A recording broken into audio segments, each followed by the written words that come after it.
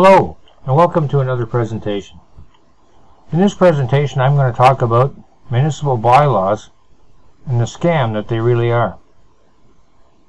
This video is a result of being harassed by the City of Belleville, Brett Forrestal, City Chief Building Official, Samantha Short, Bylaw Enforcement Officer, and the employees at the Templeman LLP, Catherine Templeman and, more specifically, Jennifer Savini. For those of you that are unaware, I've been putting up with harassment from the municipality for 38 years. I've learned a number of things regarding how courts operate, how to file paperwork, and the actual level that the courts will stoop to in order to support one of their own. When you go into court, you expect to get a fair trial. But if you've gone through court once or twice, you realize that that's far from the truth. What I'm going to explain today will show you that the municipalities have no authority on private property. Many municipalities are pushing through clean yards bylaws or amending their zoning bylaws or property standard bylaws in order to force people to give up their livelihood or their possessions, so that they can conform to whatever the municipality's whims are. In some cases, they seize property. Well, after you watch this video today, you're going to realize that they have no authority to do anything like that. The information presented here is only a small fraction of the paperwork that I presented in a Toronto court case where the judge, Sean Dumphy, wouldn't listen to anything. He didn't care about the statutes. He didn't care about what transpired. He didn't care to look at photographs. He simply did not care about anything. That court case cost me $3,500 or $3,600. At the same time, another court case was being filed in Belleville. And due to a conflict of interest, they brought in a lawyer or judge from Ottawa. Her name was Madeleine Bell. In both cases, the city solicitor did not file a proper statement of defense. Specifically in Toronto, she was late and didn't properly serve it. And in the Belleville court case, she's even on record as stating she doesn't know how to defend the case. I proved perjury on the part of the city solicitor, Jennifer Savini. I proved perjury on the part of Samantha Short. They didn't care. I have no faith in the legal system, and when I tried to acquire the transcript for the Toronto court case, the judge had sealed the case. I requested a copy be provided to me, either verbally, the audio side of it, or in written format, and I was instructed that the judge sealed the case and I wasn't entitled to it. I then went to a certified court transcriptionist and asked them to get it for me, and they in fact told me I had the wrong court case, the wrong court date, and the judge wasn't on the bench. Now what I did is I recorded the screen because it was done over Zoom, and I proved the court date, I proved the judge, and I proved I was there, and I proved it was relevant to my case, so I was entitled to it. I was then informed that the judge banned it or sealed it, so I couldn't get it. There's no legal precedent to seal a court case unless it involves a young offender, maybe a rape case, something like that, or if there's a matter of national security or intellectual property, or somebody in the witness protection program, or if it's a family matter. Given the fact that this was a simple civil case over property standards issues, which were proven to be false, the judge had no legal right to do that. On top of that, the court case was held in private over Zoom. That's another illegal act. And it wasn't conducted under oath. Another illegal act. And there was a motion filed by Jennifer Savini to dismiss the case. The problem is they had communications prior and even on that call where we were sitting in the waiting room waiting to be connected to the judge, which means they had ex parte communications. That's also illegal. So I'm providing this information to the Attorney General. in the hope that he or she will take the appropriate action and reprimand Sean Dunphy, who operates out of the Toronto Court on University Avenue, and reprimand Jennifer Savini. She's a member of the Law Society, and she works for Templeman LLP, 205 Dundas Street, Belleville, and reprimand Catherine Templeman, because she also works for Templeman LLP, and she was made aware of these actions and the illegal process that was involved in it.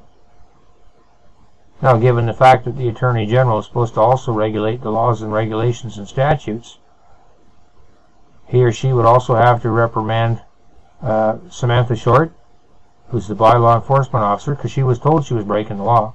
I gave it to her in black and white. And the Attorney General would also have to address the Chief Building Official, Brett Forrestal, because he was made aware of it. In fact, we had a conversation. In fact, it was the one and only conversation that we had, and he started yelling and raving like a raving lunatic. And I told him point blank that he doesn't have the right to operate that way, and he should calm down if he expects to get anywhere. I told him point blank, if he continues to operate like that, people are going to tell him to get stuffed, and rightfully so. I was always calm within my communications, as getting mad and angry doesn't solve anything. You're always better to try and resolve your issues outside of court. And when the court case happened in Belleville, a number of judges, there was a conflict of interest, because either I knew them or the city solicitor knew them. And so we ended up with this guy named Rob Scott. And I knew Rob Scott previously. He used to have his own law firm. And he said, I can't handle this case, and I suggest you guys settle it privately. And he wanted an inspection of my property, which I didn't have to agree to, but I did, in order to resolve this outside of court. Well, that inspection happened virtually within an hour of having that hearing. And he said, if you don't settle it, I'm going to have to bring in a judge from outside party, which they brought in Madeleine Bell from Ottawa. Now, somebody could say, well, you could appeal your court cases. Yes, but in order to appeal a court case, you have to get the transcript. And yes, you could put a motion into court and ask the judge to order that transcript be released.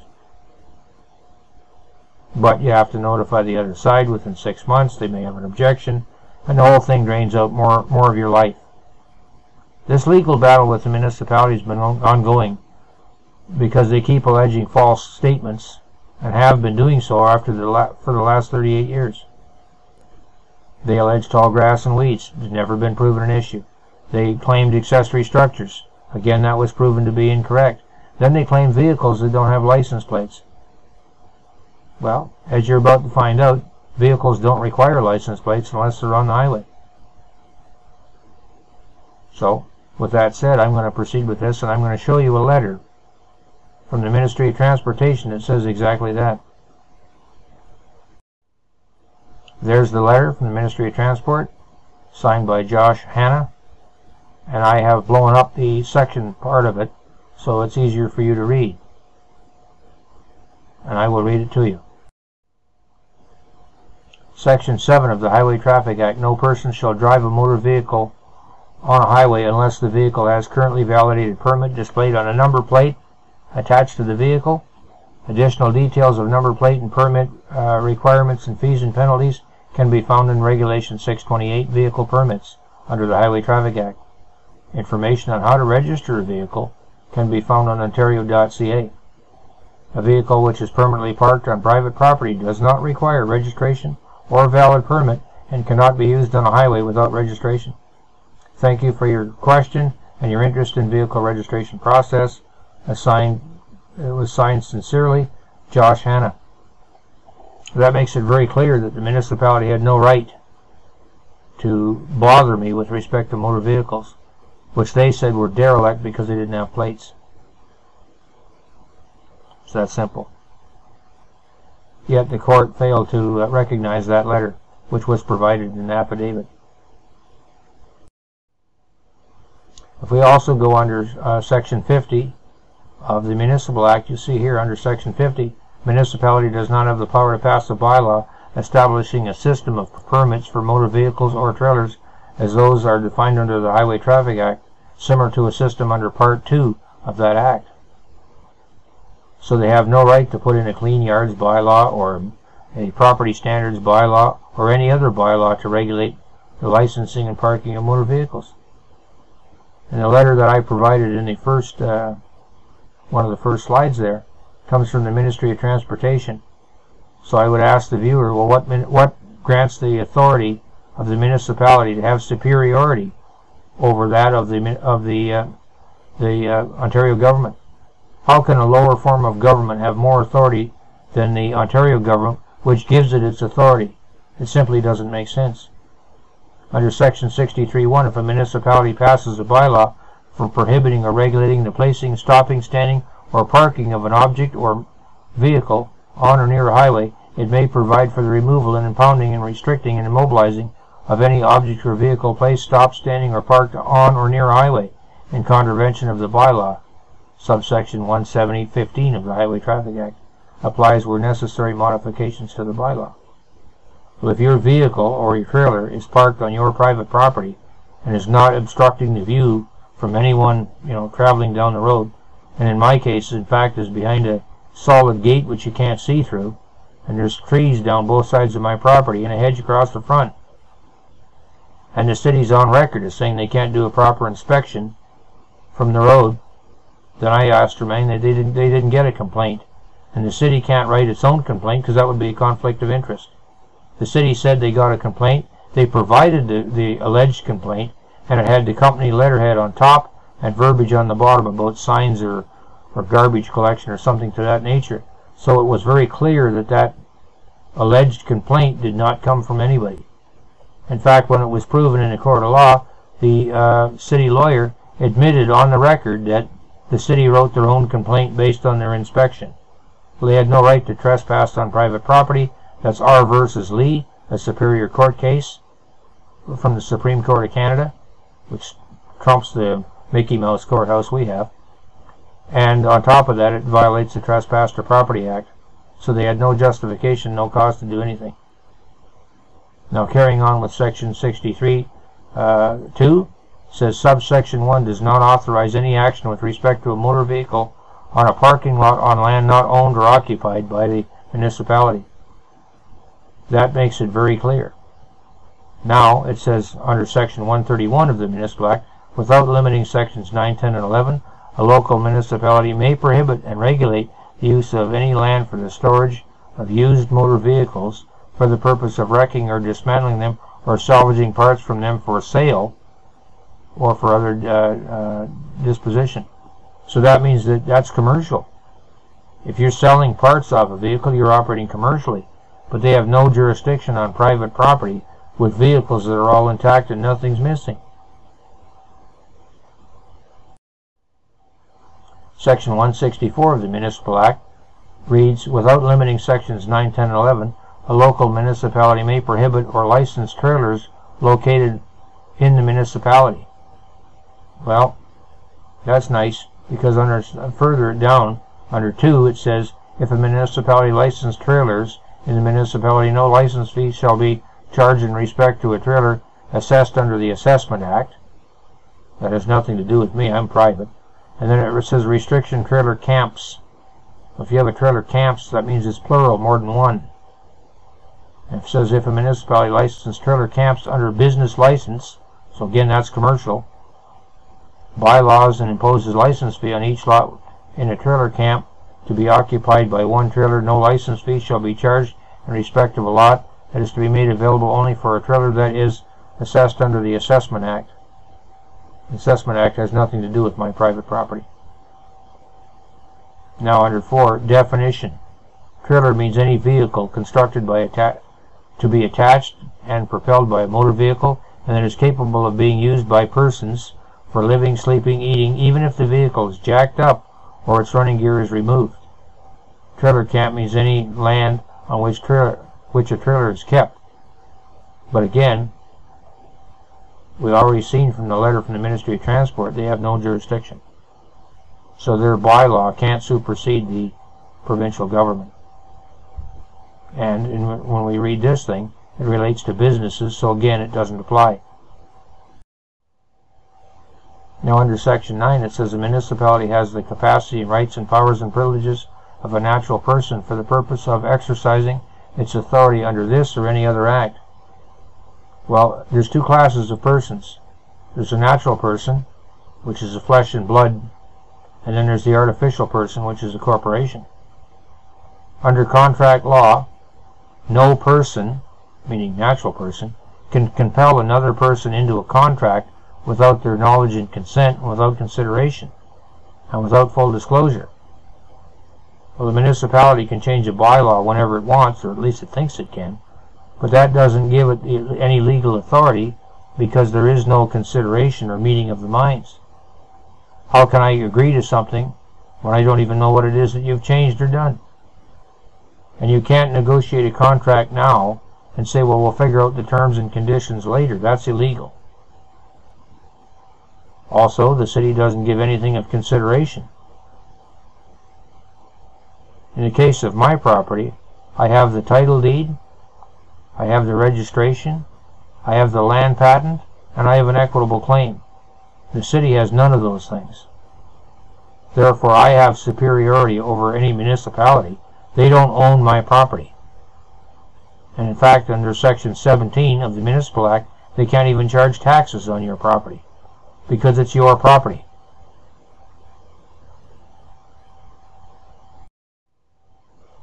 Under the broad authority of the municipality, a single-tier municipality, which is most municipalities, because they had merged a while back, says it has the rights to governance, structure of the municipality, and local boards.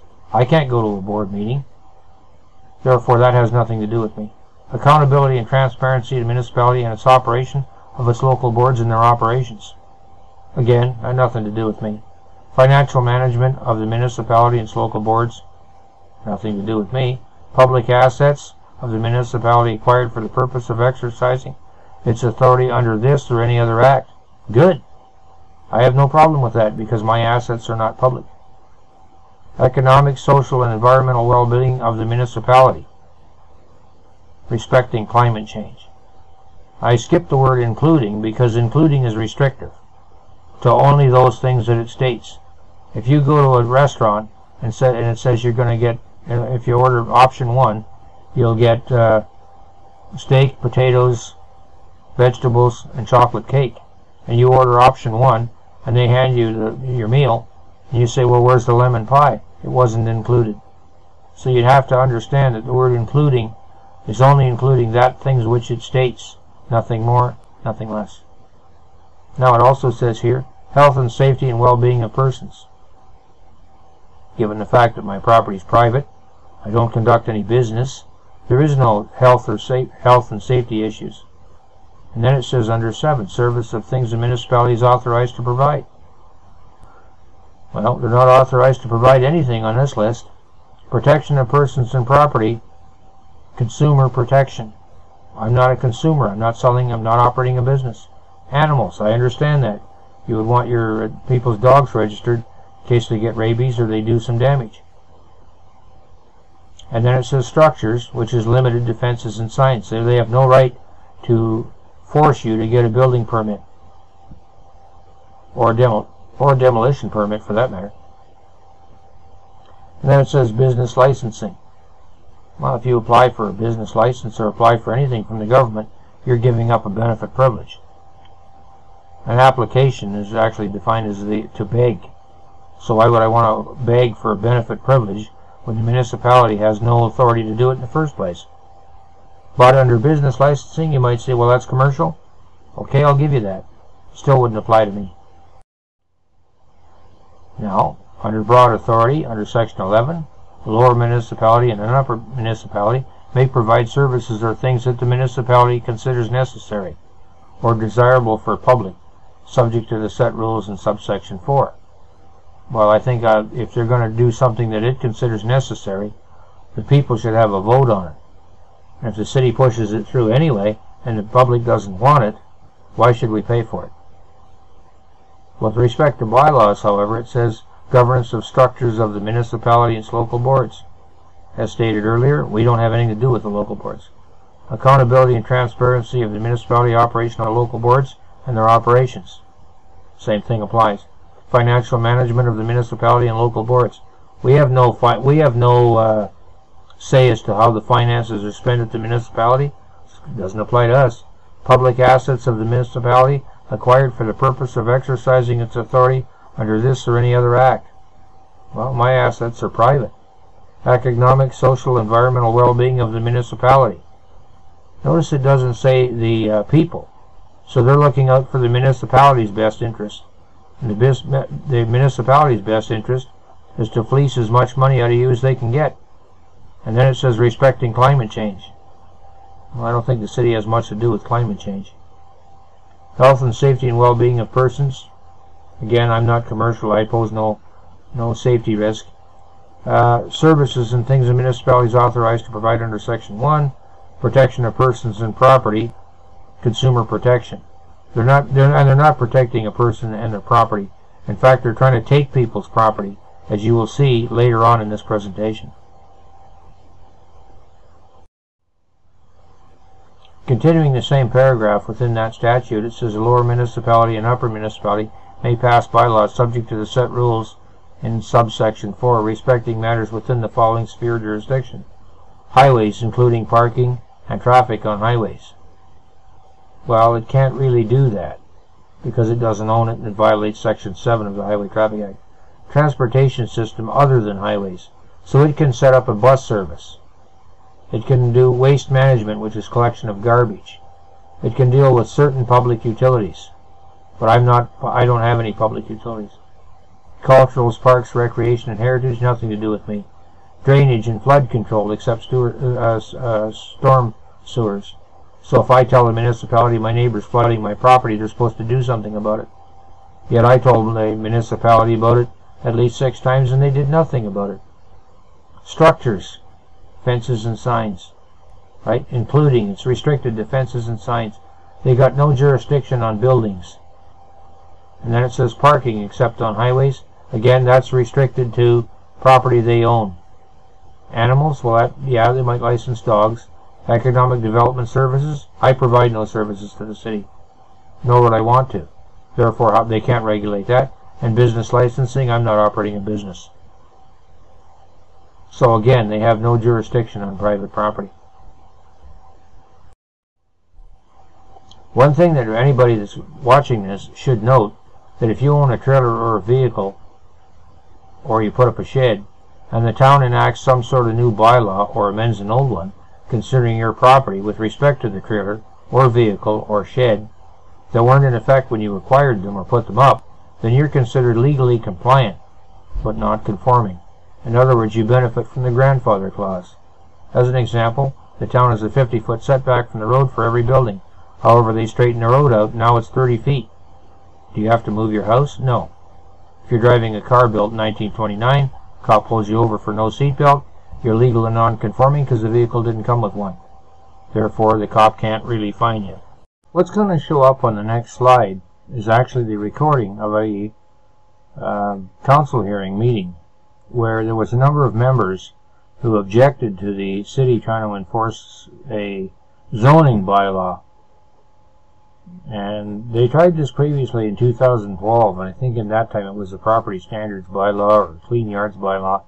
And the mayor of the city, Neil Ellis, was informed that this was actually illegal because at that time they had told me to put my stuff in or on a trailer or get rid of it. When I did so, then they tried to pass this bylaw to restrict all trailers in Belleville. Totally unethical. Anyway, so they tried this again in 2012, and now they're trying it again. And you'll see when you listen to the council meeting that the council, in the first few minutes of the meeting, thanked the indigenous people for allowing them to operate on unceded land. Well, it's very important to look at it from a different way. Instead of calling it unceded land, it's ungranted land, because the people of Canada, the government of Canada, Queen and all that, took the land from the people that were first here. And I don't like to call them Indians or Natives or First Nations, whatever. They were the original people of Canada. And so if it's unceded territory, that's the same as saying they didn't grant the land over to the Queen. So, with that admission, and it's done at every meeting, I think, across Canada now, the municipality is admitting that they don't own the land.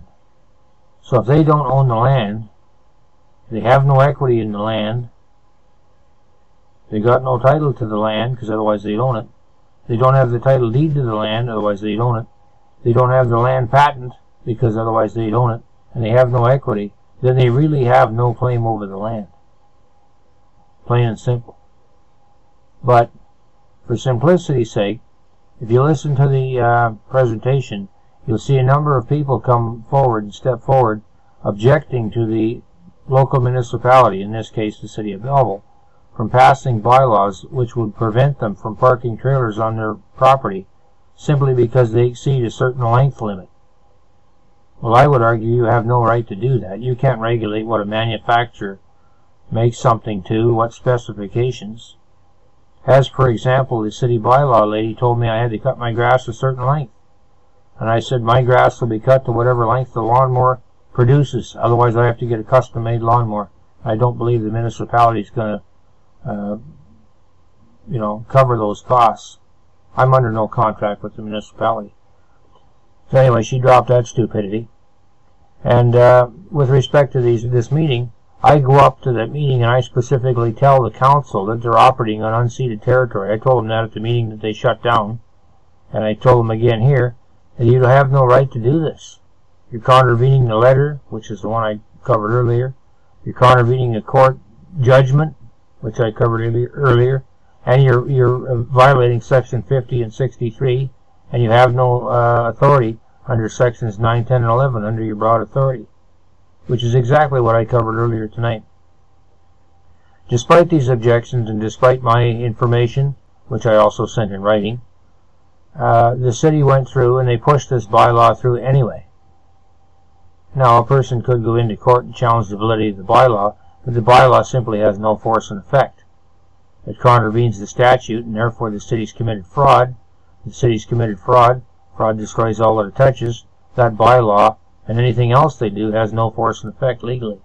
A person can object, or a person can ignore any sort of a bylaw or even a court order if it doesn't follow the prescribed procedures as set forth in the statute.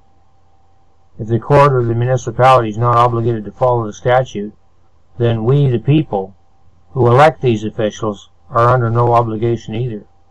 Remember that the government people are supposed to represent the people and work for the people. That's why we have an elected government.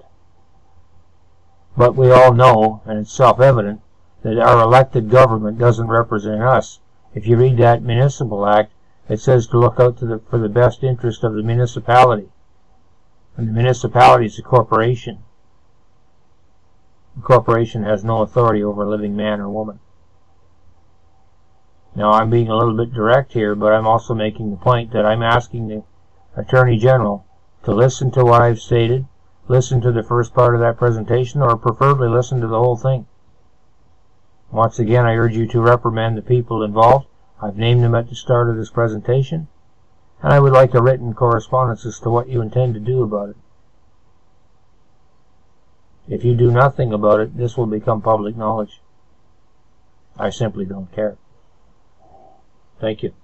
Now, in the following slide, you will hear the presentation. You will hear them swearing or thanking the First Native people or First Nations people, however they word it, and they specifically state they're operating on unceded land. So that means that anybody that has a land patent, such as I do, the property, they have no jurisdiction over it. They have no right to interfere in an agreement or contract which predates them even invading the country, and further, they have no right to stick their beak into something in a contract which they have no knowledge of and had no, they weren't involved in it. Plain and simple. Please listen to the presentation, the rest of it, and you'll hear exactly what I'm stating in the follow-up to this, which is the actual council meeting where they once again are trying to push this agenda. Thank you. All right, good evening, everyone. I'll call the Planning Advisory Committee meeting to order. And any disclosure of pecuniary interest, general nature thereof. Seeing none? Okay, thank you. I've got some opening remarks. The public meeting is being heard by the City Council Planning Advisory Committee, and public notice has been given in accordance with the Planning Act. The non-elected members of the Planning Advisory Committee are Mr. John Beltudis, Mr. Tyler Fenton, Mr. Paul Jennings, and Ms. Sarita Van Dyke. Citizen appointees may ask questions and participate in the discussion in order to assist in making recommendations to City Council, but may not make motions or vote in connection with the public meeting. If a person or public body does not make oral submissions at a public meeting or make written submissions to the Planning Committee or City Council before the bylaw is passed, the person or public body is not entitled to appeal the decision of City Council or the Ontario Land Tribunal. If a person or public body does not make oral submissions at a public meeting or make written submissions to the City of Belleville before the related bylaw is passed, the person or public body may not be added as a party to the hearing of an appeal before the Ontario Land Tribunal unless, in the opinion of the tribunal, there are reasonable grounds to add the person or public body as a party. Comments received at this public meeting, as well as written comments, will be considered by the Engineering and Development Services Department in analysis of the applications that were part of the public meeting tonight. For further information on how to provide comments to the City regarding an application from this public meeting, please email planning@belleville.ca. A recommendation report will be brought forward upon receipt of all agency and public comments in the future. Any person wishing to be advised of the Belleville Planning Advisory Committee's recommendations with respect to today's applications are requested to leave their name and address on the appropriate notification sheet located on the clipboard beside the podium. And with that, we'll move into the public meeting portion. Notice of introductory public meeting, draft City of Belleville zoning bylaw consolidation in accordance with Section 34 of the Planning Act, RSO 1990, as amended. If staff could present the application, please. Thank you, Mr. Chair. So the city's new official plan was adopted by Council on November 8th, 2021, and it was approved by the Ministry of Municipal Affairs and Housing in April of this year. Following the adoption of the official plan, the city is required to update its zoning bylaws. The zoning bylaw is a legal instrument that puts the official plan into effect and provides for its day-to-day administration. It contains specific requirements that are legally enforceable, and construction or new development that does not comply with the new zoning bylaw is not allowed. A draft consolidated zoning bylaw has been prepared for the City of Belleville by Dillon Consulting, and on March 20th, 2023, a draft version of the zoning bylaw was posted on the city's website for public review and feedback. Since the release of the draft, staff have received over 60 written comments from the public, city staff, external agencies, such as Quinte Conservation and TransCanada Pipelines.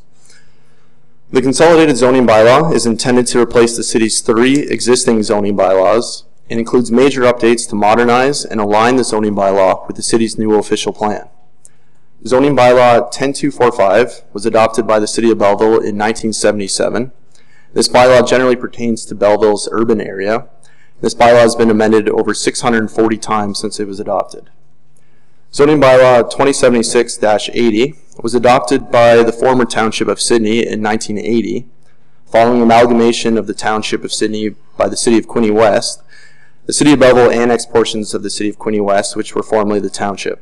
This zoning bylaw has continued to be in effect over these lands of the former Township. This bylaw has been amended over 45 times since it was assumed by the City in 2000. Thirdly, zoning bylaw 3014 was adopted by the former Township of Thurlow in 1987. Following the amalgamation of the Township of Thurlow by the City of Belleville in 1998, this zoning bylaw has continued to be in effect over the lands. This bylaw has been amended over 530 times since it was adopted. The consolidated zoning bylaw is designed as a user-friendly document which contains plain language and modernizes terminology to reflect today's society. The consolidated zoning bylaw will implement the newly approved official plan by allowing more opportunities for additional housing, active transportation, and new types of businesses. The consolidated zoning bylaw also offers new protections for the environment, mature neighborhoods, and sensitive land uses. Staff encourage the committee and members of the public to continue to provide feedback on the draft. Staff will bring a recommendation back to the committee once all comments have been addressed. Thank you. Okay, do we have any presentations with this one? Okay.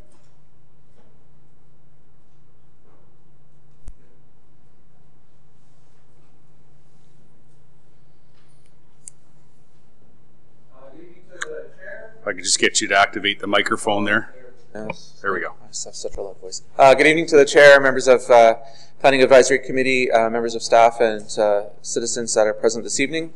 My name is Rory Baksh. I'm a registered professional planner at Dillon Consulting, and with me this evening is Megan Reddy, one of our planners that's been working diligently on the consolidated zoning bylaw. Before Megan starts her presentation this evening, I would just like to acknowledge what's been accomplished thus far on this exercise. And I'm going to rewind you back to Kingston, not Belleville, but in Kingston, 2001, they did a strategic plan about how to get their house in order after amalgamation. One of the things that was on their priority list was a new zoning bylaw. Kingston started a new zoning bylaw exercise in 2016 and finished it in 2022. The City of Belleville has started a zoning bylaw exercise last year, and the end is in sight. And that is quite a significant accomplishment that this municipality is able to put its mind to getting something done and working towards seeing it achieved. And that is really something that we as a team serving the city are very proud to be part of. Before I hand it over to Megan, the other thing that I think is worth mentioning is while the end is in sight, our minds and our ears are still open and still ready to listen. So we know that there's members of the public who want to provide feedback.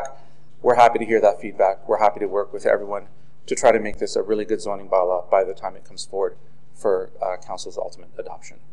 With that, Megan, can I turn it over to you? Thank you.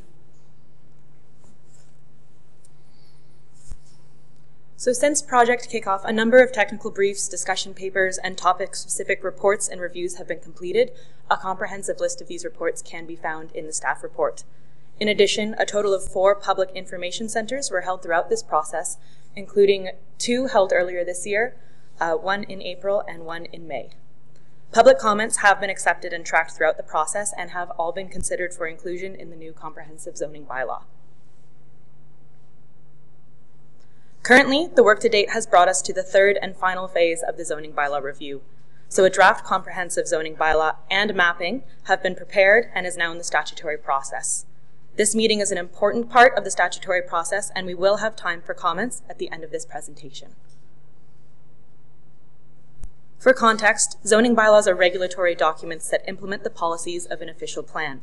As the name implies, they are law. The zoning bylaws implement land use, locations of buildings and structures, the type and use of those buildings and structures, and lot size, parking, heights, and setbacks, all in support of official plan goals and policies.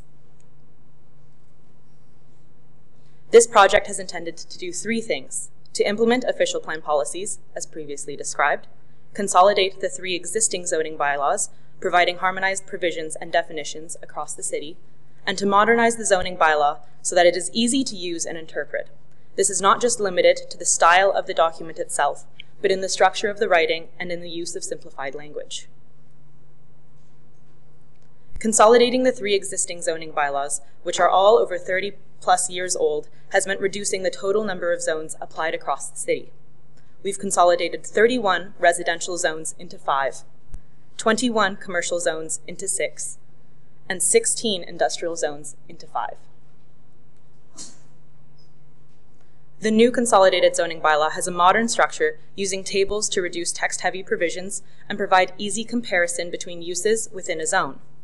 The tables have been designed to be AODA compliant and able to be used by a screen reader, providing greater access to the zoning bylaws that was not previously allowed through the other 3. Additionally, definitions have been synthesized and now apply across the entire city. This reduces confusion in interpretation and ensures the same definitions apply to all, providing equity instead of the previous 3 sets of definitions. Zoning standards across the zones have been updated to support current styles of development and aid planning staff in the review and approval of applications. Additionally, these new standards will reduce the need for minor variances. And a mature areas overlay provides additional control to staff in areas with traditional building styles.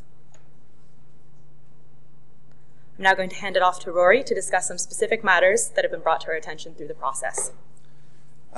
It's not surprising for this exercise that we've come across some modern issues, things to be looked at, housekeeping matters. In the various zoning bylaws that I've worked on, this is part of the course of doing a zoning bylaw. because communities are dynamic and ever-changing, and the regulatory tools that we use to implement planning need to move along with those changes and those trends. And so some of the things that we've put our mind to are matters such as you see on the screen: accessible parking, backyard hens, shipping containers, railway provisions. These have all kind of emerged as we've been doing the work, and I'd like to share with you a few of these perspectives as it relates to bringing a new unified zoning bylaw that is also modern to bring that forward for the City of Belleville. So it is really important that we make provision for accessible parking. One, it's the law. There are provincial requirements to provide accessible parking, but also it's good planning. We need to ensure that as mobility needs change, as communities change, that we are able to meet those needs appropriately. We are currently in a process of making sure that these accessibility requirements are well calibrated and properly refined and suitable. We have a draft in the version that is currently before the committee and the public, and we will continue to work on getting those right-sized as we finalize them. But I think we're off to a good start there. Working in parallel with us in the zoning bylaw exercise was engagement on some other matters that were of interest to the community and to the city. Matters such as shipping containers. You may have heard a lot of buzz about all these kind of different uses for shipping containers and what we should be doing with them in any municipal jurisdiction. Question about parking of recreational vehicles and similar type vehicles has come up, and backyard hens. So the work that Planning Solutions did brought forward some perspectives which have now been incorporated into the draft, with an understanding that this is still a draft. And again, as you've heard me say, we're still open to receiving feedback and continuing to work with the city and citizens to refine it. So there's, in this draft zoning bylaw, means to allow shipping containers. So for example, out in the rural area, if you need a shipping container, you want to use it for a storage purpose, that's quite similar, for example, to having a shed. Absolutely no problem. As it relates to backyard hens, there are requirements for that. So if somebody that lives in the urban part of the city and wants to have backyard hens, we provided allowance for that with appropriate restrictions that are modeled after what other communities are doing that make that still suitable in an urban context, so that it doesn't suddenly turn into agriculture. It's the type of thing that would be appropriate, an opportunity, for example, to gather eggs, but not really much else, because at that point then it becomes agriculture. We did learn from Planning Solutions, and again, it's my experience that municipalities do have, within the extent of their parking requirements, regulations for parking of recreational vehicles, boat trailers, those types of things. It is quite common across Ontario, and there's a variety of different approaches that are being used. In our case, and what's been recommended is a length of the vehicle, and as well making sure that the rules in regards to what's allowed to be parked are made clear in this version of the draft.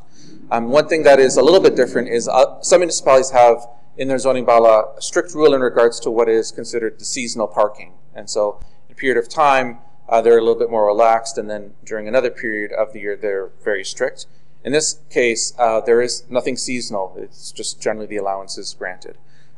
We understand that we may want to hear from some other perspectives in that regard, and again, we're open to hearing from those other perspectives. We will receive all comment from this point going forward. We have actually received a number of comments through staff. Staff have been excellent partners on this exercise in receiving comments and then funneling technical experts and providing support on this exercise. We will consider all further comments that come through, make revisions as appropriate to, again, produce a modern, up-to-date, current zoning bylaw that is useful for the City of Belleville going forward. And that will be accompanied with a recommendation report ultimately for this municipality's approval. And with that, we very much thank you and welcome any questions that you may have as it relates to the draft zoning bylaw or any other subject matter. Thank you very much. Thank you for your presentation and all your work. Any questions from committee members? No, I don't see any.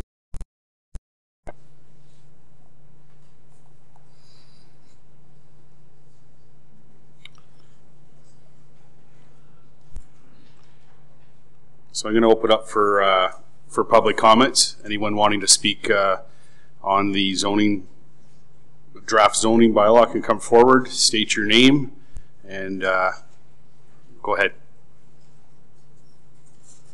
Thank you very much. My name is Ron Marsh. I've lived here most of my life, and I'm going through a lot of traumas myself, and a lot of other people in this room are as well. Because when I speak that all of us are carrying burdens, every one of us. So I'm not speaking for myself. I was trying to get across at the last meeting a very serious thing that took place where the mayor left the room. And I was kind of boisterous, and I apologize for that. That's my fault. I don't do things like that. But I had no choice. I look at it myself as running away. He knows me. He knows who I am. And I know who he is. But that's not the point. The point is we have to come up with some kind of a settlement where we all can benefit, not just one side. And I'm asking here, and so I won't take up too much time from you people, is patented land is very serious, extremely serious. As a matter of fact, patented land goes back when I was here last week on the 28th. You stand up and you have to thank the Algonquins for being on their land. That's patented land, unceded before the Queen arrived to Canada. I'm standing here and I'll do everything I can to see to that the patented land is kept in contact. Because where I moved and where a partner of mine that I have right now moved, we've been fighting for 38 plus years to put this end to beating up on people who have patented land before the Queen arrived. It has to stop. We know that. Gating can take place on these things. You don't have to put the people out of their homes. There's ways of doing it to be easy on people without damaging their home and damaging their lives and people that are involved in it. We've got to find a way to stop damaging people because the king wants it this way. This book here that I have, there's only 3 of them in Ontario. It's in the Senate. These are laws, not acts. So I'm known as a paper terrorist, and I'm glad I am, because I'm trying to help my daughter and other people, not myself. I'm not greedy. And that's what runs everything. Greed runs everything. These people are on the street. Half of them are completely innocent. I worked in a prison for 5 years. Mr. Marsh? So therefore, all I'm going to do is not say anymore. If you don't want me to talk anymore, I'll stop. No, I'm just going to try to keep you on topic. So this is about the zoning bylaw. Yes, okay. And so if you keep your comments limited to the zoning bylaw, you may proceed. Okay. So the zoning bylaw, all I know is that this other gentleman that I'm with right now knows that there's a development taking place on, what's the name of that road? Anyways, out in Foxborough. Mudcat Lane. It was a road that I used to be on one time when I had my wife and whatnot. But anyways, Mudcat Lane. And apparently there's a development taking place along the Moira River there, and a development going in for maybe a casino and other things, a park, whatever is being done. I just talked to the people today who are putting it in, and it's not a story, it's true. So we need to gate something here and be honest with people and stop passing bylaws without letting people know what's going on. Be more honest about it, and won't have any problems with me or the fellow that we're working together with. We won't have any problems at all. I'm probably the easiest going guy there is in Belleville. Okay. Thank you very, very much for this opportunity. I really appreciate it. Okay, thank you. Yes. Anyone else wishing to speak? Yes, my name is Stan McDonald, and some of you were here at the last meeting, and you'll remember, and you can reference what Ron said. To keep on topic, what Ron alluded to was land patent. When land is patented, it's non-taxable. It's also non-taxable under Section 17.1 of the Municipal Act. So again, I'm going to hang on. No, I'm going to narrow your comments to the zoning bylaw. You're talking about taxation, which has nothing to do with the zoning. Well, it does, because it connects to the land patent. That's why you don't interrupt me. It connects to the land patent, so if you're going to do something under zoning, and the land is patented, you need the permission to do any local improvement under Regulation 322/12 to do any modifications on property. If you don't have that consent, you're opening yourself up to a lawsuit. So it does deal with zoning, and it does deal with private property, and it does deal with the land patent. When land is patented under prior to Confederation, it's transferred or conveyed, which means if you're going to do something with the zoning bylaw or whatever, or even a planning board or anything like that, you have to have public input or public knowledge. It actually falls under the Municipal Act, Regulation 238, 239. You can look it up. And they don't have public meetings. The last meeting we were at, we were shut down. Just to be clear, and I don't want to be argumentative, but if you've listened to the presentation from Dillon Consultant, yep. There's been 4 public information meetings. This draft bylaw has been advertised and published publicly, and this is a statutory meeting of the Planning Advisory Committee under Section 34 of the Planning Act. So to be clear, this is a lawful meeting that we're conducting here, and there was a process where there continues to be consultation. So I want to correct you on the suggestion or the premise that there has not been public consultation. What we're doing here tonight is part of that process, but that consultation has occurred for some time. In this case, yes, but in the other bylaws, all the bylaws that are passed by the municipality so far that I've looked up, which is quite a number, a lot of them never had public input. It wasn't even put in the newspaper. And when you do something, did you inform the people of Belleville, the people of Thurlow Township, that they have a right to protect their property? You can't just push the zoning bylaw through because you're dealing with patented land. This is what I'm getting at. Did you inform the public that they have a right under patented land? Their land is protected. Did you do that? Yes or no answer? This is not an exchange. My comments to you are to keep you within the goalposts of today's meeting. Right. If you want to speak to the zoning bylaw, the podium is yours. This will not be an exchange where I'll be answering questions. Well, it's something to think about. If you didn't inform the public that their land is patented and they have a right to object to it, then you didn't do full disclosure, which means your zoning bylaws without full disclosure, technically it could be subject to legal prosecution. The same with any other bylaw. Right? You're passing bylaws. Bylaws are a set of rules that govern a corporation. They're a corporate policy. I don't think anybody's going to argue with that. But if you don't disclose to the people that their land is under patented land, and you technically can't do this unless they don't object. Well, for those people that do object, you have to stop and refrain from doing anything because it's patented land. And that deals with your zoning. It also deals with property standards or anything else. It deals with everything. Because the municipality is supposed to be the representative of the people. And if they don't represent the people, or if they don't follow the prescribed rules and regulations and recognize patented land, then they're operating what's called ultra virus, which makes every action they do illegal. And fraud doesn't have an expiration date.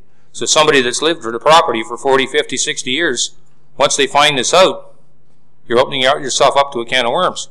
So I'm suggesting that you tell the people that they're operating on patented land before you do anything as far as changing the parameters.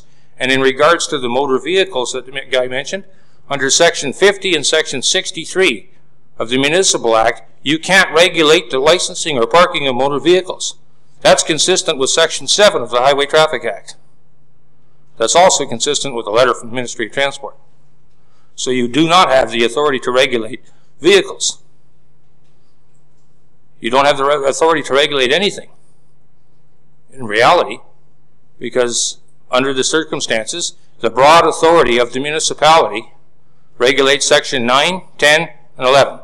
9 deals with a natural person. One natural person can't compel another person into a contract or an obligation without their consent.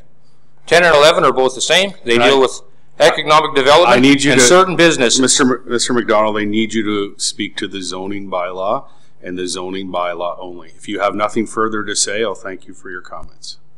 What are you going to do in regards to Sections 9, 10, and 11 and Section 50 and 63, as I just brought up? because that's directly related to your zoning bylaw. It was on the screen. Again, this is not an exchange. Your comments are noted. Staff are making notes. We have the consultants present. There will be no, this is not an exchange. Do you have anything further? No. Thank you. Thank you for your time. Anybody else would like to come forward? If you could state your name, please. Good evening. My name's Kathy Poland. I'm a resident of Belleville for over 50 years. I'm not going to say exactly how long because I don't want you to know my actual age, but that's what it is. I'm here to discuss the RV trailer 13.22 section 4. And as this gentleman said here, dynamic is ever changing. When COVID-19 came, my husband and I went out and purchased a 27-foot trailer. With the tongue, it's 30 feet. It is 11 feet tall from the tires to the top of the air conditioner. We have a beautiful house in the city of Belleville. We have designated a gravel on the side of our yard, off the end of our driveway, beside our garage, a gravel patch. It has been professionally done where we bring our trailer after we've had a camping trip. We just returned today from Algonquin Park at Rock Lake. We had a tire blowout on the way home. And thank God it happened in Bancroft. But if we were not allowed to bring our trailer back to our residence, we would not be able to take care of the damage ourselves. We would have to take it to a professional in order to have the tools readily available and to have the equipment that we need to fix it. I don't know if any of you own a trailer, but for us, we go out and we have the trailer at the side of our property. We actually put a 200 amp, got it with permits, a 200 amp service put in with a 30 amp on the back of our house so we can plug our trailer in. We allow it to cool before we get going so that our refrigerator keeps our food cold from designation A to designation B. When we come home, we again plug it in so we can clean our refrigerator, get our food out, get it restocked, get our laundry out, and give our trailer a deep clean.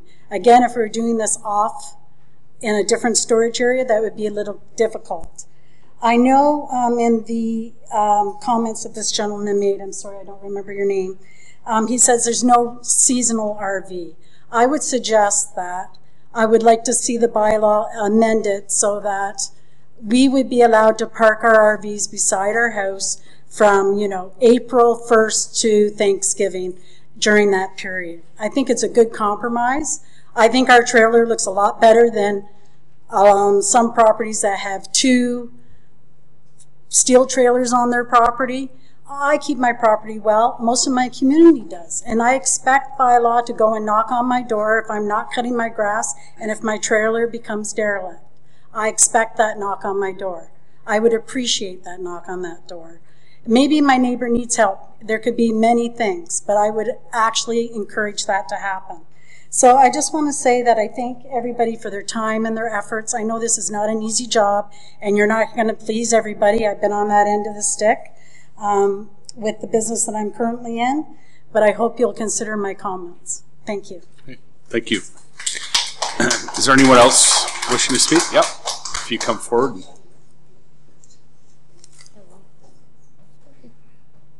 Had a note here. Okay, that's not coming up. My name is Jessica Crossan. I'm also a resident here of Belleville of almost 30 years. And my sister and I actually purchased properties very close to my parents in the east end of Belleville. There was a method to this. We sacrificed the amount that we were paying for our properties to not only be able to be close to each other, but to also be able to have driveways that were very close to each other. That's because my parents, who are present here today, who are now retired, that has become their passion in retirement is camping. My father is a veteran, and he is also connected with additional veterans in this camping community, the Kente Campers, as they're called, where they do travel all across Ontario camping together. Without the ability for my parents to park their RV or trailer in their driveway throughout the summertime, it would be impossible for my parents to continue what their passion is into retirement. I personally feel that this amendment is not necessary, and it is redundant of the existing bylaws that can be incorporated into the new bylaw or the new zoning plan. The existing bylaws with respect to property standards, parking, as well as property use, already more than address the amendments that are being proposed specifically with respect to RVs and our trailers parked on properties. That's all I'm speaking about today. The length to be specified, putting a cap on the length, I think is unnecessarily, in my opinion. That's specifically what I'm speaking to. It is when you have the calculations for boat storage that contradicts the allowance for RV storage, it doesn't make sense. If I have a 16-foot boat, that is the length from bow to stern. The current amendments to the bylaw does not take into account the prop, the rudder, or the trailer additional to the actual boat itself. So if I have a 16-foot boat, I would have an additional potentially 6 feet for that front trailer coming off the front of the boat that hitches on, because hitches are also not included in the calculation, from my understanding. As well, the prop and the rudder are not in that calculation. So you could have a 16-foot boat that actually takes up 22 feet in a driveway, but a 22-foot trailer is not prohibited according to these bylaws. The contradiction does not make sense. Also, with the rising costs, RVing and camping is something that families partake in, and families, especially extended families like ours, where you have 3 families camping all together at once. That's something that we enjoy to do, and it's cost effective. We cannot enjoy the local amenities that we have in this area. We can't go to Sandbanks because you have to get a reservation weeks in advance, and when you go, you cannot enjoy Sandbanks like you used to when we were growing up. It's not fun anymore. You have to go elsewhere. And therefore, it's difficult for families to now have to put the additional cost of storage during that they would normally be able to park their trailers in their driveways in between camping seasons or camping trips, that additional cost on them. Further, the lack of storage in the city is atrocious, let alone safe storage. We have parked at every single storage facility in Belleville, been broken into in every storage facility in Belleville, and had items stolen from our trailer in every single storage facility in Belleville. We have had to go outside of Belleville and are now seeing that same problem in the Sterling area. So at home in our driveway, where we have 3 homes that have security footage and security cameras and 3 people who can jump out and see if there's anything happening, can protect our assets. We have care and control of our motor vehicle when it's in our driveway. We can't say that when it's on some other storage lot that is now continuously broken into.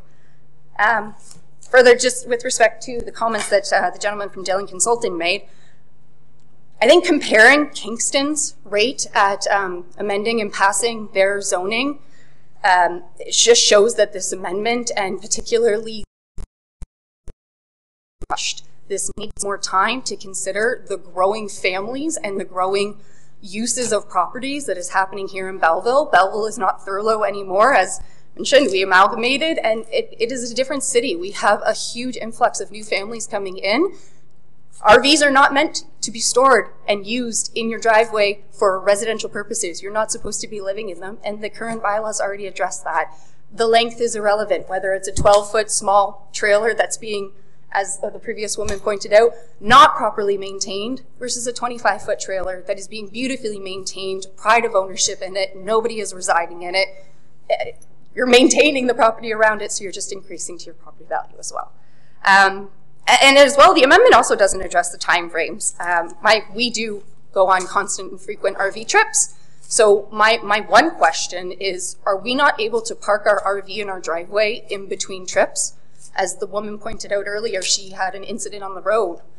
Thankfully, that doesn't happen to most of us, but we do still need to come home, clean out our fridges, clean all the bedding, vacuum the entire trailer after a weekend with dogs in a trailer and getting dirty. You need time to clean before your next trip. Are you not able to do that in the driveway as you have currently been able to do? And if so, where are you able to do that? Are we now going to incur additional costs of having to purchase an extra vacuum to keep in our RV, to keep at the storage facility? How are we going to get power at the storage facility to power the vacuums? So those are my comments, and thank you very much for listening again. I know you have a very hard job and taking a lot of comments on this, so I appreciate you listening to all of our feedback. Thank you.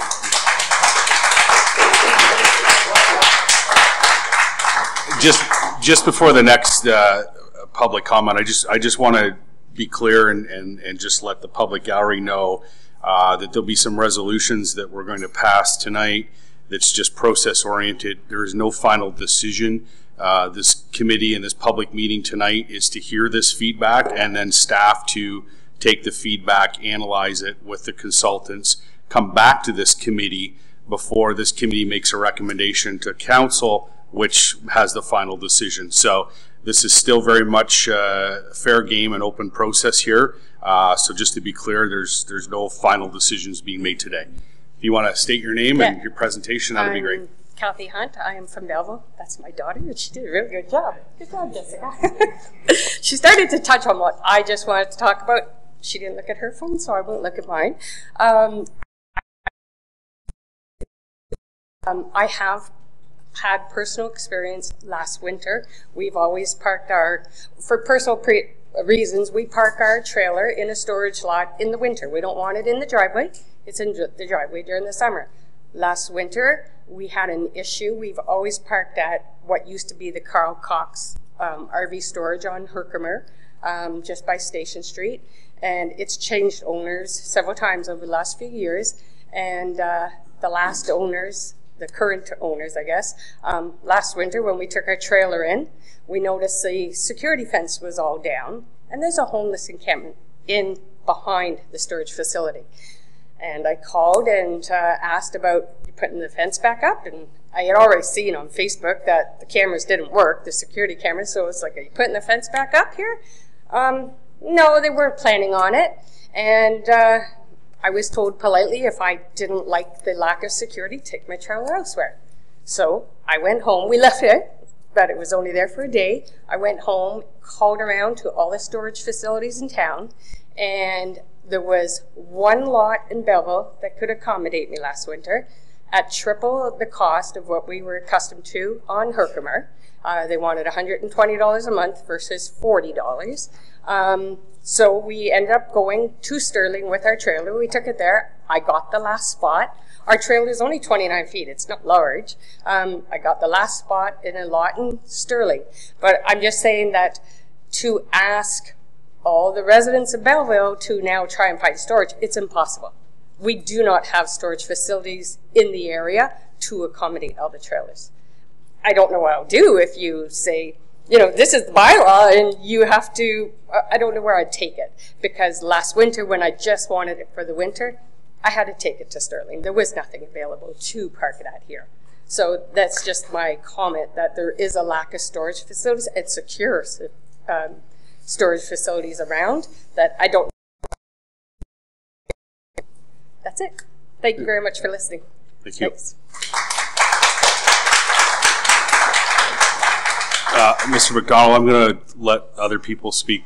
I got one comment. Anybody that's got a trailer under the planning, there's a thing called legal and non-conforming. Mr. McDonald, I'm going to have you take a seat. If you have other comments that you'd like to provide, you can email the city, planning@belleville.ca, but in fairness to other people who want to speak, I need to move the process along. I appreciate that, but this will save everybody a bunch of time. Thank you. If you have a trailer and Thank you you. pass an order, you're legal and non-conforming. It's not an issue. Mr. McDonald, please. Thank you.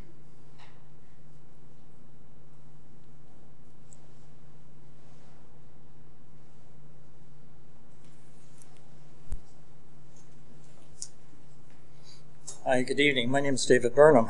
To the mayor and I guess this council and planning committee, correct? I'm a new resident of Belleville. I've been here 2 years. One of the reasons I guess I moved to Belleville is I'm retired, and I wanted to use the wonderful Bay of Quinte over here as a recreational opportunity. So, like the person I am who's obsessive, I went and bought 2 boats. Right? Because I like power boats because they go fast, but I also like sailboats because I enjoy the ride. Now, I guess what I was hoping that I'd see some of the other fellow members from my yacht club here in Belleville, which I joined last year. I took the Adult Learn to Sail program. I love sailing. I'm 71 years old. I thought I was crazy doing it, but I'm doing it.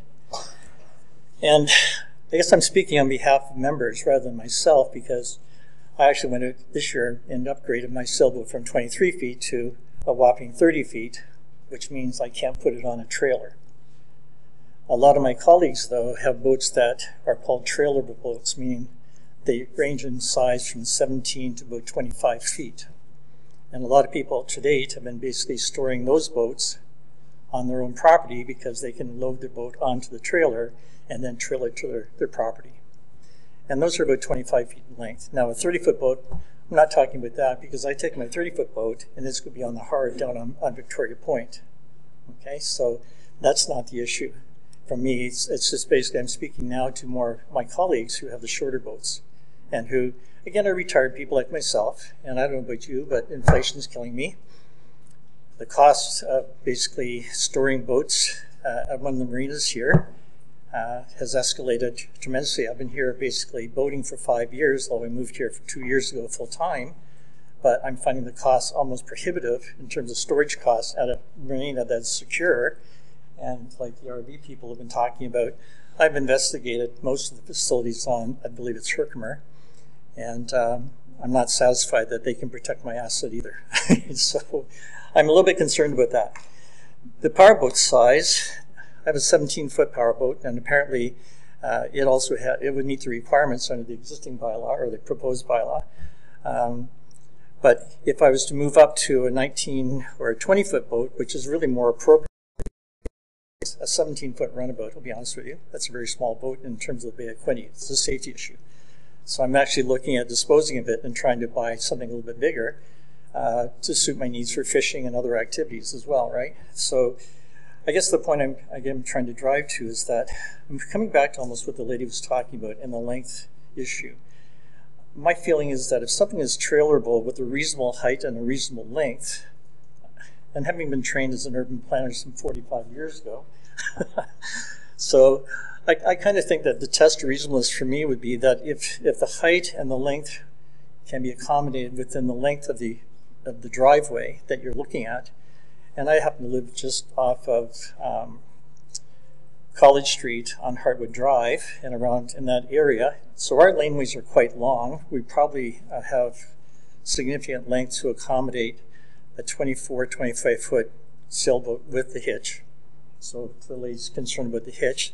So the hitch would be beyond the 25 feet. So I'm probably up to 30 feet. Again, with the powerboat, the same thing. So I went to about a 19 or 25, somewhere between 19 and 25 feet in terms of a powerboat. And this is a runabout style boat. So we're not talking decks and going into the sky like you'll see on most of the cabin cruisers. These are basically runabouts. And what people are using them for, again, is for fishing or for, I still have 2 adult kids, and they like to water ski, and they like to tube on the bay. So, I mean, I still like to offer them that opportunity and their kids in the future as well. So I guess I'm just coming back to the idea that I think the whole length issue, it's difficult to decide, like, what's an appropriate length, and I know that. But I think there has to be some flexibility in determining what would be an appropriate length and how you would evaluate that. And unfortunately, I know zoning bylaws are regulations, and regulations get interpreted by bylaw officers, and they stick to them. So they're out with their tapes, and they measure the length of everything. Because when I had my pool put in last year, I managed to save a little bit of money and had a little pool put in, and I went through the building process. But again, I know that, and I'm prepared to do that. But what I'm concerned about are, for example, as I say, a lot of my club members who have the smaller sailboats, which brings a lot of revenue actually to the city. They have all the shark races here in Belleville. And I'm actually on the Jubilee Committee for the 150th anniversary of the club. I got myself engaged in the community that way. And so I'm kind of excited about that. And on a regular basis, we hold these sailboat races for the smaller boats, the 21s to 24-foot boats. And people trailer them here, right? They trailer them to the club. They trailer them to Victoria Harbor. We put them in. They race for 3 days. The folks stay in town. They rent hotels. They stay with their families. You know, and we've got our 150th anniversary coming, and I know we're going to be packing people in for a lot of the events we're talking about. So I guess I'm just trying to make a pitch right now for my other club members who are not here, and I was surprised that 2 of them were supposed to be here, but I know one person, he had to go back to work to support his family, like some of us have to do because of inflation. So I thought I'd speak on his behalf as well as my own. All right. Thanks for the opportunity. Okay. Thank you. Thank you. I just want to remind members of the public as well, there is a clipboard on the podium. Please add your name and your address if you'd like to be notified or recognized as being registered for tonight. So just reminding people before you leave. The next person would like to come forward. Hi there, my name's Julia Chappelle and I'm a resident of Belleville, taxpayer in Belleville. Been here since I was 15, which 12 years ago. I want to thank the camp committee. I don't think this is likely the same committee that was working on this amendment back in 2021 because we had an election, so probably new members. Dylan Consulting, maybe we're consistent. Maybe they were working on it in 2021, so maybe our outside consulting firm brought the consistency. That worries me a little bit because I know we've done surveys and things, and I just worry about consistency. But what I own a trailer. My husband retired in 2021, and we decided before we retired, we're going to get a trailer. We're seniors. We can afford a trailer more than we can afford going everywhere, so we've got one. Followed the bylaws. We're allowed to park it in our driveway. We do in the summer. As another person said, it's a nice, neat trailer. It's not derelict. Our house isn't derelict.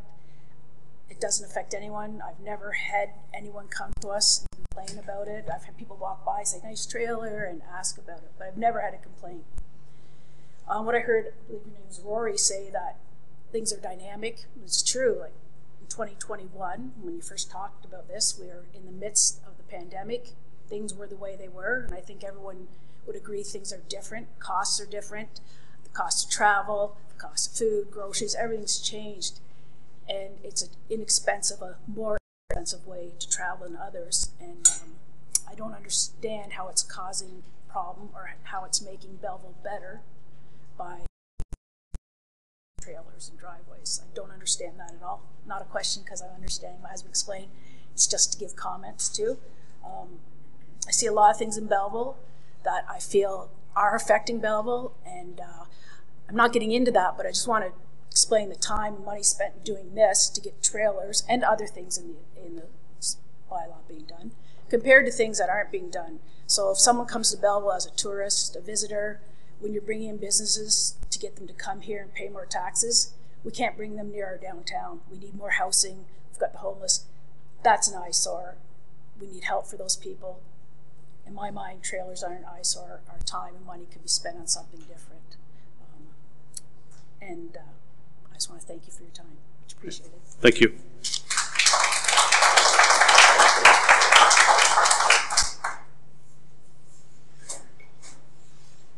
Hi, I'm Chris Dunst. I've been a resident of Belleville for almost 40 years now. So we have a 24-foot travel trailer. And the main purpose of us having this trailer is we have 2 young children, and we want them doing activities that doesn't involve a screen all the time. So we purchased this trailer a couple years ago, and we keep it in our driveway all summer long in between trips, as other folks have said. Now with this new bylaw, we wouldn't be able to do that. We'd have to keep it in storage, and I don't know if we can afford the extra $120 a month to store the trailer. So if that's the case, then we might not be able to keep our trailer. We'll have to sell it, and then our children will, be stuck staring at screens or doing stuff in town, not getting out into nature, not doing the things that we would want them to be doing. Now, I think we could probably amend the bylaw, though, so that it's not restricted to sizes. I understand we don't want things right up against sidewalks, tripping hazards, maybe possible accidents, but we have a 50-foot long driveway with a 24-foot trailer. It's not in the way. It's not an eyesore. I don't see why we wouldn't be able to store our trailer there. Thank you for your time today. Okay. Thank you.